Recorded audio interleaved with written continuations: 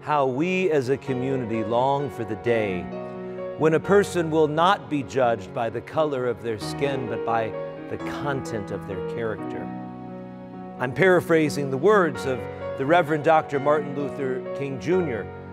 I want to invite you to celebrate with us on January the 13th, right here at St. Anthony Cathedral Basilica for our annual Martin Luther King Jr. Day celebration.